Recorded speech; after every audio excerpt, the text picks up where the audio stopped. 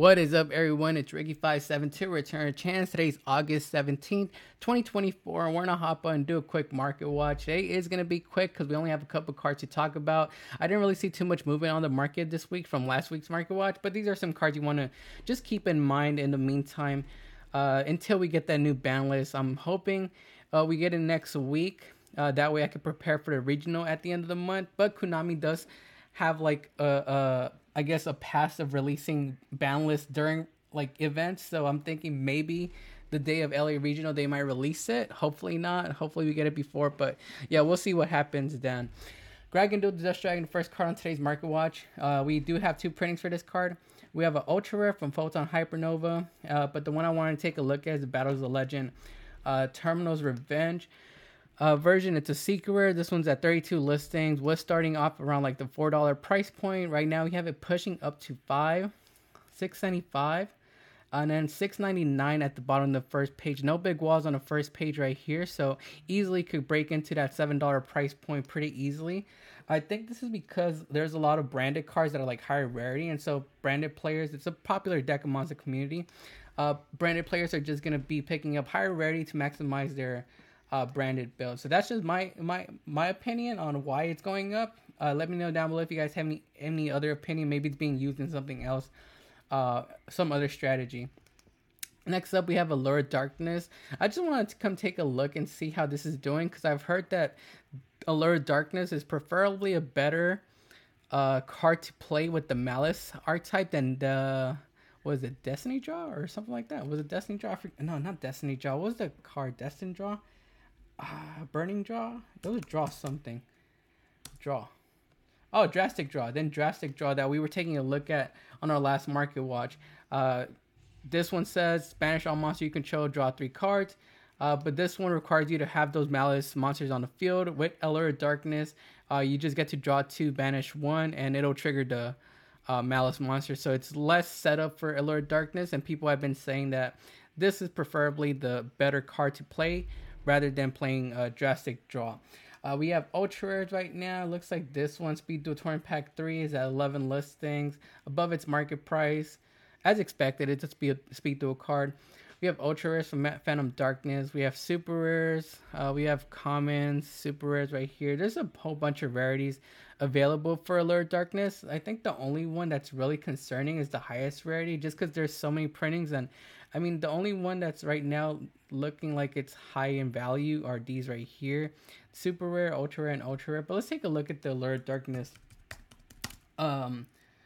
ultimate rare. Oh, we also have a secret rare. I forgot we had a secret rare for this one. Let's actually take a look at the secret rare. Technically the highest budget rarity then. I thought the ultra rare was, but no, I forgot this card had a Speed Duel secret. Was sitting around like $10-ish. Right now we do only have 13 listings on the market for this card, and they are pushing up to $15, $15.99, $18.88, $19, and then hitting that $20 mark. So something you want to look into for your, if you're planning on playing maybe Malice. But you don't need to play the higher rarity. If you do want to play the technically higher budget rarity, this secret would be it. But there is also one more higher rarity. There's ultimate rare. I know that. We have ultimate rares right now at 87 listings. Let's go to lightly play near mint. So it looks like we have our first lightly played unlimited at $65. It looks like it does show that this card has been increasing in price.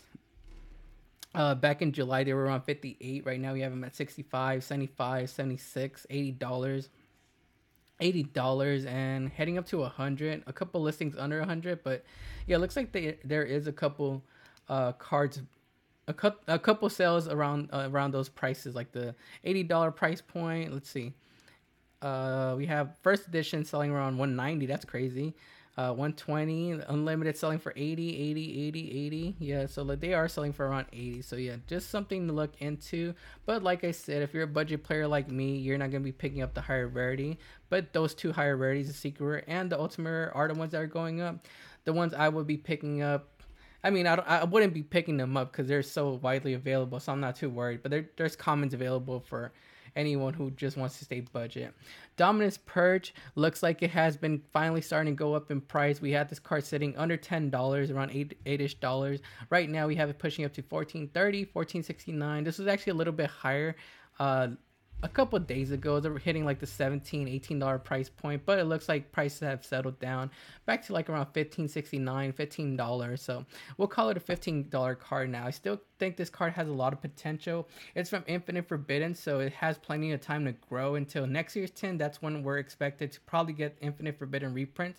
So it has plenty of time to grow in price, and I feel like this is one of those cards that's gonna reach like the $20 to $30 price point. But let me know down below if you guys think otherwise. Nightmare Throne has been going down in price, and I've been wondering why, since it's one of the better decks of the format. I'm guessing people are expecting this deck to get hit. 112 listings on the market.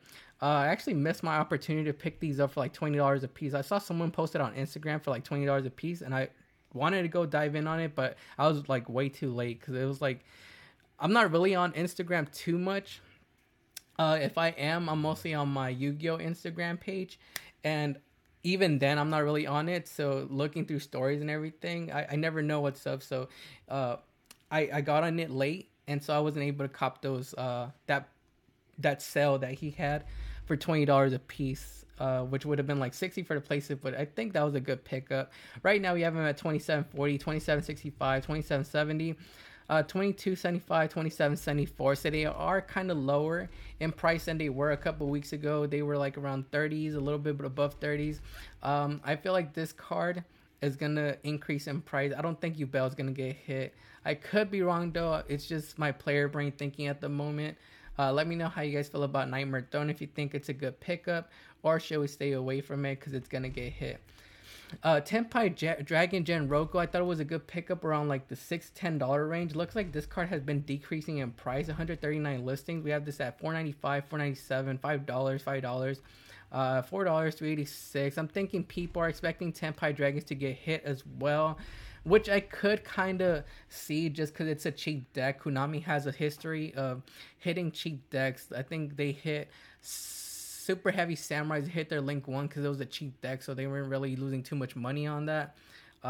What's another cheap deck? I think Unchained also got hit. It was also a cheap deck for a little while. They hit their common monster. Forgot what it was. It was the red one, new red one. So yeah, they have a history of hitting like cheap decks. So maybe this might get hit. Although I'm kind of 50-50 on it because we do have Trident Dragon coming out in the 10s. So the 10s, I think if Konami wants to sell the 10s, they're not going to touch Tenpai Dragons. So people will go after Trident Dragon. But we'll see what happens. If Tenpais don't get hit, I could definitely see this card going up in price. But let me know down below how you guys feel about it. And speaking of Trident Dragon, if you guys haven't sold it yet, you guys should sell before the price decrease comes in. It's still holding around like 60-ish, 70-ish dollars, it looks like, for both the secret and the ultra rare. If you haven't cashed out yet, you have a couple more weeks until we get the 10s. And I'm just suggesting, this is not a financial advisement channel. This is for entertainment purposes only. But I mean, it's obvious this card is going to go down in price because of the reprint. So if you're not selling, I don't know what to tell you. Mirror Mage of the Ice Barrier from Battles of Legend looks like, let's see, is it going up? I thought I saw this going up a little bit. We do have a slight curve on the graph. Yeah, it's starting to go up. These were, I think I picked some up around like $2-ish about a month or two ago. Right now we have them at $345, $346, $360, $368, $369, $373, and then pushing up to $375. So it's trying to make its way up to the $4 price point. I feel like this card has a lot of potential. I've seen a lot of Sprite builds throwing at least one copy of this card into their builds, and I don't think Sprites are going to get hit. If anything, maybe Sprite Elf might come back, but we'll see. Fingers crossed, because I do want to play that Link monster again. But yeah, Sprites have been performing. I think they're going to continue to do good and dominate them in the meta. Be one of those, I guess you could call it like tier 2, tier 1 strategy. No, it's tier 2. I want to call it like tier 2 strategy. So I could see this card maybe push up to like the $5 price point later on, once Sprites start doing good in the format again, or continue to do good in the format again. Theo Ball's the original Scene Keeper. This is from Legacy of Destruction. I thought this card was going to go up in price because maybe it was going to be splashed into like Illusion, Chimera builds. but unfortunately it's been going down in price. I still feel like it'll have its moment someday in the meta. 100 listings at the moment. We have one listing over here at 375, so you want to come cop this. There's a deal right there. I'm not gonna pick it up. I already have my copies. 598, 725, 684, $7, and then 719. I picked mine up for like around $10, $11, so I'm minusing at the moment. But like I said, I feel this card still has potential. It's from Legacy of Destruction, so it's not gonna get reprinted until probably next year's 10. So we have plenty of time for this card to grow in price and see if it moves up. Let me know how you guys feel about Dia Ball's original Sin Keeper. If you guys agree, it might be a good pickup at the moment. I've seen Destiny Hero Destroy Phoenix go up in price a little bit, and I think that's mainly because of the new Evil Hero support. I saw a build that turbos out, is able to turbo this out and finish their end board on this with the new Evil Hero support. So I just wanted to come and take a look and see how it's doing. Like I said, I did see it going up in price. So yeah, look. It looks like it has been going up. 44 listings on the market. We had this card sitting at a low price point of like $382. Now it's finally pushing above the $4 mark, trying to reach the $5 mark. And we have a $6 listing right there. So yeah, it could pretty much be like a $5 to $6 card at the moment. 2 printings available, one from the 10s, and then we have a Secret Rare original from Burst of Destiny at 52 listings. This one looks like it is pushing up to the $6-7 mark already. The other one's more like around $5 to $6, but I could see it increasing in price unless it gets a reprint. If it doesn't, I'm pretty sure Evil Hero players are gonna want to pick these up to try to test out in their Evil Hero builds. Madolche Salon looks like it never went up in price, even though they got some new support.